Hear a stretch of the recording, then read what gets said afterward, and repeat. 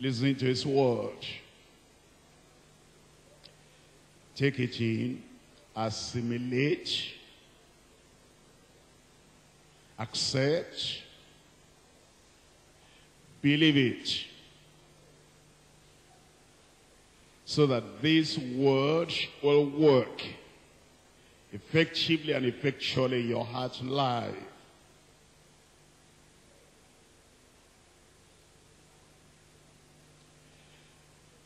You need to have the assurance of salvation, being born again. Except a person is born again, all the study of the word will profit him nothing. Somebody might have the knowledge of the mysteries of the kingdom without the new birth, without salvation, without being born again. All that knowledge will avail nothing. So pray that the Lord will grant you assurance of salvation through this engrafted word, being born again, born anew, by this engrafted word, which is able to save your soul.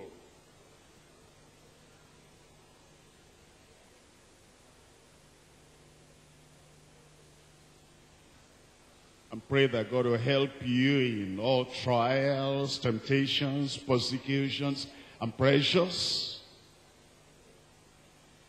Whatever is coming from the world, anywhere in the world, against your Christian life,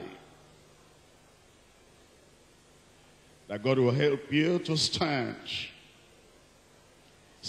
firm, courageous,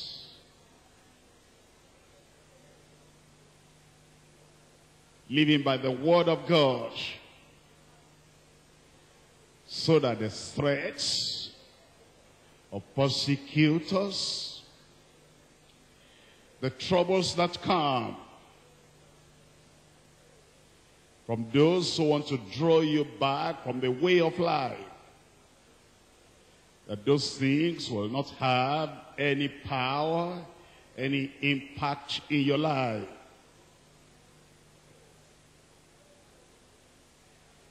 And pray that God will help you to give priority to your Christian life. So the only thing that matters to you will be your relationship with God, your righteousness in Christ.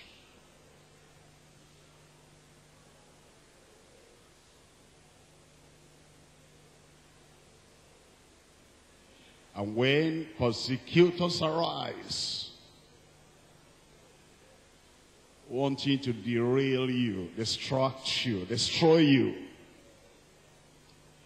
pray that God will help you to know the reason for their plot, the secrets of their plan, that God will so help you to stand by his grace, that you'll not give up your confidence in the Lord.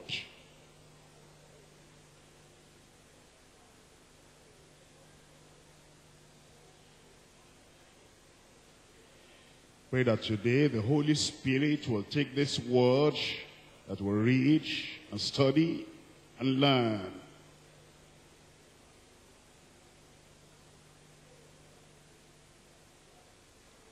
and turn it into spiritual energy, spiritual power, spiritual strength,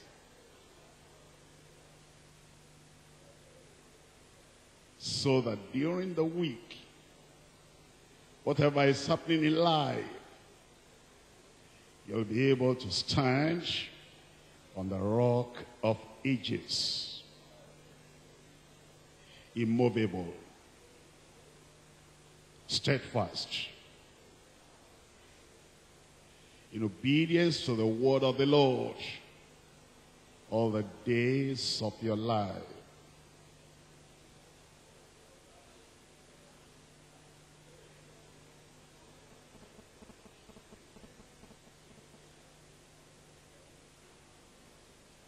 It's able to keep you from falling,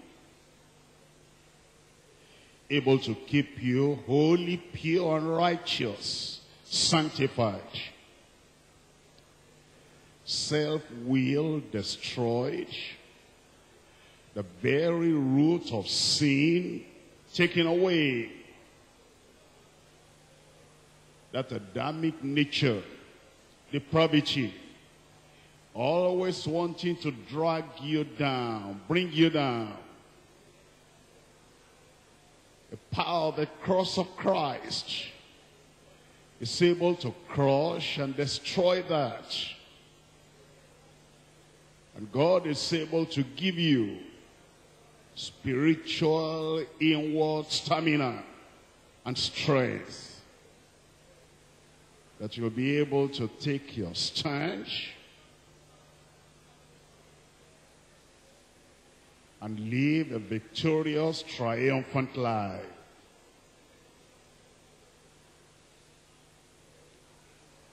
Pray that when the time of temptation, trial comes, you'll not be weak,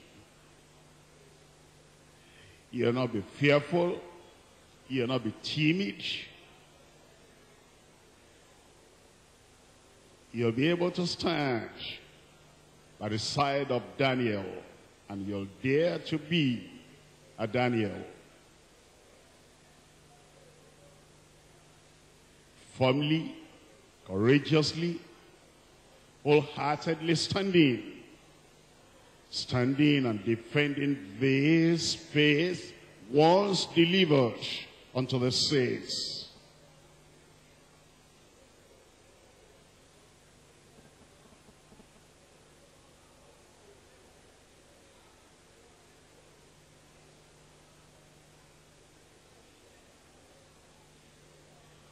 Pray that the study of the word will benefit you, will change you and transform you, move you on from strength to strength, from grace to grace,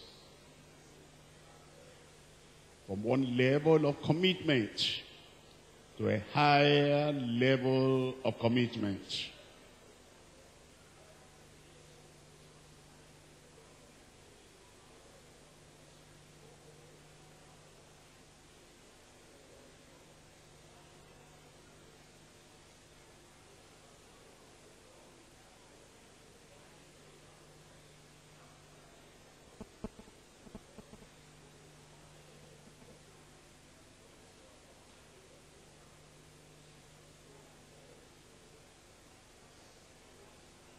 In Jesus' name we pray. Our great God in heaven, how we thank you and worship you and adore you. Thank you, Lord, for the privilege you give us every week like this to come together.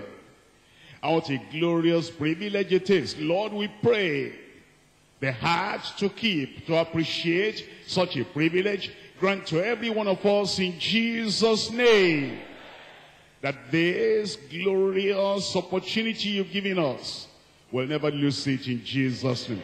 This is that one thing that is needful, so that our Christian lives will be based upon the solid rock, and so that when the storms of life will come, trials will come, temptations will come, we'll be able to stand immovable in Jesus' name.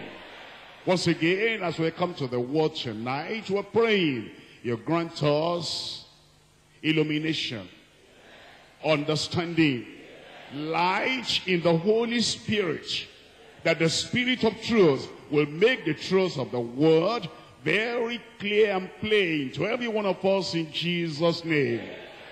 Faith comes by hearing, power comes by hearing, and strength comes by hearing, stability comes by hearing. Therefore, Lord, we pray that as we hear the word of God tonight, faith will come into us, strength will come into us, courage will come into us, power will come into us, and the stability, the steadfastness to follow through the word of God, you grant to everyone in Jesus' name. We bless your name because we know you have answered. In Jesus' name we pray. Thank you very much. Let's all be seated. I welcome everyone to the Bible study tonight. And I pray that the Bible study will enrich your heart and your soul in Jesus' name. We're looking at Daniel chapter 6. We've been in Daniel for a long time now. More than half a year. We've been in Daniel. And it's quite a lot the Lord has been teaching us. And as we come tonight to the word, I pray that the great teacher from heaven, the Holy Spirit, will teach every one of us in Jesus' name. We're coming to Daniel chapter 6. And I'm reading from verse 10. Daniel chapter 6, verse 10. Now, when Daniel knew that the writing was signed, he went into his house, and his windows being open in his chamber toward Jerusalem, he kneeled upon his knees 3 times a day, and prayed and gave thanks before his God, and as he did aforetime. And then we read in verse 11, then these men assembled and found Daniel praying and making supplication before his God. Then they came near and spake before the king concerning the king's decree. Hast thou not signed a decree that every man, no matter who that man is, how favored, how high, how fortunate, how privileged, whether an officer in the kingdom or somebody the king loves, anyone, have you not signed a decree that every man that shall ask a petition of any god or man within 30 days, except of thee, save of thee, O king, shall be cast into the den of lions? The king answered and said, the thing is true, according to the law of the Medes and the Persians, which altereth not. Notice that. According to the law of the Medes and the Persians, which altereth not. Then answered they and said before the king, that Daniel, which is of the children of the captivity of Judah, regardeth not thee, O king, nor the decree that thou hast signed, but maketh his petition, how many times?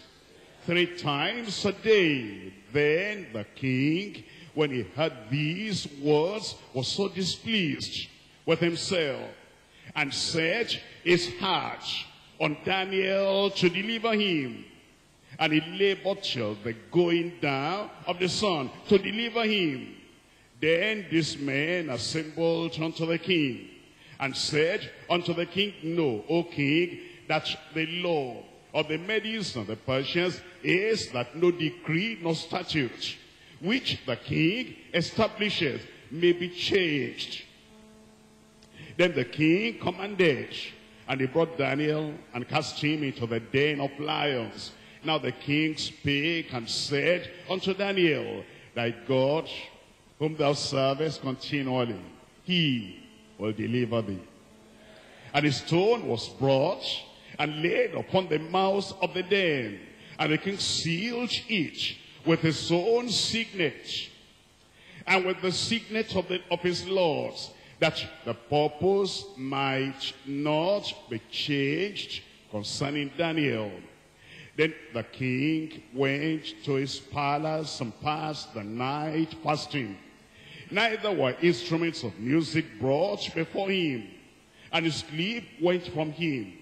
Then the king arose very early in the morning and went in haste unto the den of lions.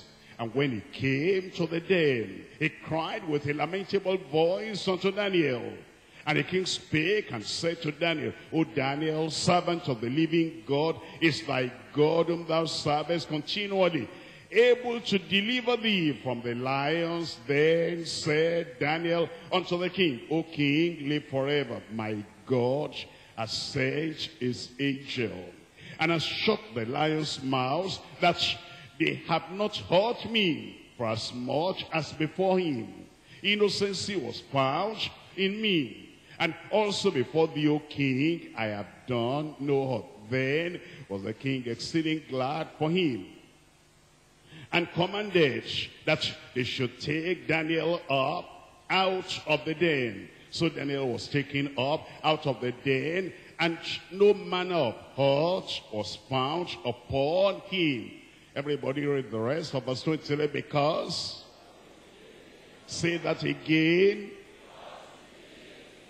What a wonderful thing to believe in the Lord, because he believed in his God. That's what came upon Daniel. And although you may not be thrown to the lion's den like they did for Daniel, yet every believer will experience persecution, trial, temptations, and troubles. In fact, the Bible tells us many are the afflictions of the righteous, meaning many are the persecutions of the righteous. Many are the trials of the righteous, but the Lord delivers him out of them all. Many are those trials, troubles, temptations, persecutions of the righteous, but the Lord will deliver every one of us out of them all in Jesus' name. Daniel's persecutors were the creation of envy and jealousy and hatred. Because the king was endeavoring, he was planning that he'll promote Daniel above all those two presidents and all the princes and the governors. And because of that, jealousy rose up in their hearts. And whenever a man is blessed and promoted by the Lord to a place of honor and greater usefulness, envious and jealous men quickly rise up to pull him down. And because this was the intention of the king concerning Daniel, that's why they rose up and then they had this plot or plan that Daniel will be destroyed. It seems there is always a price to pay for promotion and greater usefulness. Always a price to pay. When God has favor upon you, you remember Joseph, there was a price to pay when God showed him that dream. Do you remember Job? There was a price to pay when God showed him. And do you remember Elijah, that great prophet of God, that God answered his prayer every time he prayed? There was a price to pay. And you remember David when he killed Goliath. And then all the people were singing and shouting, he has killed tens of thousands, but Saul only his thousands. And there was a price to pay. And if you want to be victorious in your Christian life, you want to be exalted and promoted and put into a place of honor and greater usefulness in your Christian life, there's a price you are going to pay. The persecutors will be after you, but you will overcome in Jesus' name. God had lifted up Daniel to a strategic place of prominence and influence, and those around him immediately began to plot how they might bring down that man from the place of honor. And they wanted to do something. What they were thinking about is, we know that he's committed to God, he's consecrated to God, he's sold out completely unto God, he's submissive unto God. He has willed his life, his past, his present, and his future. He's willed all that to God. He has surrendered absolutely unto the Lord. And they wanted to cut him off from that communion with God.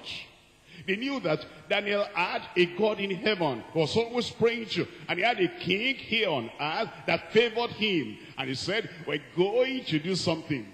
And there's no way Daniel can escape this one. Number one, either we'll cut him off from the communion he has with the God of heaven, or we're going to bring him to the condemnation of the king. Either of those two ways, we're going to catch him. We're going to say, if anybody prays to any God in heaven for these 30 days, is going to be thrown into the lion's den. And then Daniel is going to be afraid of the lion's den. And because of that fear of man, he will not pray. And so we cut him off from God. Or maybe he will continue to pray. And then we're going to report him to the king. And we're going to make him to incur to have the wrath and the condemnation of the king. They just wanted him to have disfavor. That's what the devil tries to do.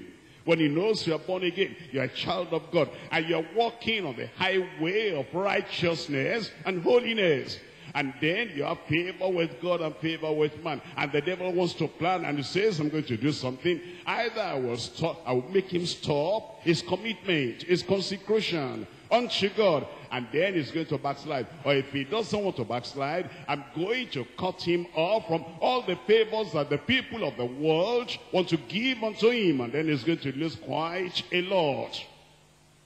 But you know, Daniel, he loved his God and served his God, and whatever they planned or plotted, that was not going to matter to him. God had put Daniel where he wanted him to be, and he had put all those other people where he wanted them to be. Darius recognized Daniel's ability. He recognized Daniel's wisdom, recognized Daniel's ability and skill and understanding and spiritual insight. The ungodly presidents and princes and persecutors were not satisfied with their lot, and they burnt with envy and jealousy and rage and bitterness against Daniel. Even though he had done them no wrong, they wanted him dead. Even though he had done nothing wrong, they wanted him dead. Can you imagine that? That's the same kind of thing that they had against the Lord Jesus Christ. Even though he had done nothing wrong, they wanted Christ dead.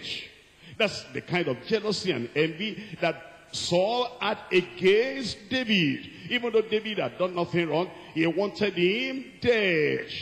And that's what the Pharisees and the Sadducees, that's what they had against the disciples and the apostles of the Lord Jesus Christ. Even though those disciples and apostles had done nothing wrong, yet they wanted them dead. And that's what happened to believers today. We are believers and children of God, and we're serving the Lord. We love the Lord. We love the word of God, and we mind our business and just do evangelism and pray unto the Lord, and we're walking the highway of obedience and righteousness to the Lord. Even though we've done nothing wrong, the people of the world and the servants of Satan, the slaves of Satan, they want us dead, but we will not die. Daniel lived. We're going to live in Jesus' name. Look at 1 Samuel chapter 19. 1 Samuel chapter 19. I'm reading from verse 5. In 1 Samuel chapter 19. And we're looking at verse 5 right there. It says in verse 5, for he did put his life in his hand, and he slew the Philistine. And the Lord wrought a great salvation for all Israel. Thou sawest it, and didst rejoice. Wherefore then wilt thou sin against the innocent blood, and slay David without a cause? Without a cause. Saul, why will you kill David? Why do you want him dead? He's done nothing wrong. He's consecrated. Everything is God, so that Israel will be delivered. And he killed the Philistine Goliath. Why do you want him dead? We're looking at Psalm 119 verse 161. Psalm 119. We're looking at verse 161. Princes have persecuted me without a cause, without any reason, without doing anything wrong. Can you imagine that? That's what's still happening today. You're faithful in your place of work.